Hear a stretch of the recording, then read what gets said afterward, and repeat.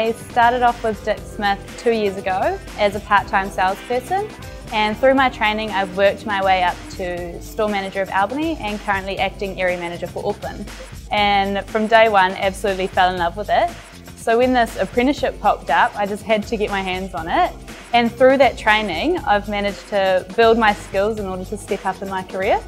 So I love the customer, I love the stock management, I love the staff management, interacting with all the experts in the industry as well, and learning from them, learning from my training, and then using that in the workplace. So another great thing about the on-job training is I don't have a student loan to my name. I can earn while I'm learning.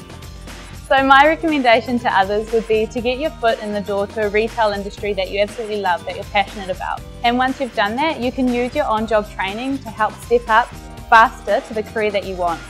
I'm Desiree Norman, Retail Manager for Dick Smith. I've got a trade and I've got it made.